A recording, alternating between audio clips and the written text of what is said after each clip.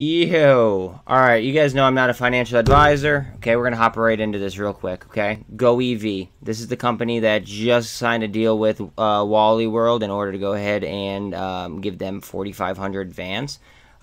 They also got a notice from the U.S. Army to be considered for combat use, I guess. Anyways, slow and steady growth, going sideways. If we zoom in here, you guys could see a lot of barcoding as if there's, a lot of option activity, which there is. I'm not going to get into all that. We're going to make this short and sweet. Okay? Here's the Ortex, right? Almost 30% short interest, 100% cost to borrow. The short score on it is 87.9. Now, if we dig in real deep, look at the FTDs. Now you have to add T plus 35, okay, calendar days for FTDs.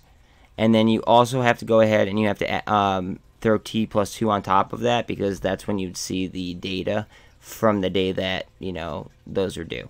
So June 27th, my math might not be perfect, but we're coming up on you. Anyways, you guys have a good one. We are absolutely fucking crushing it.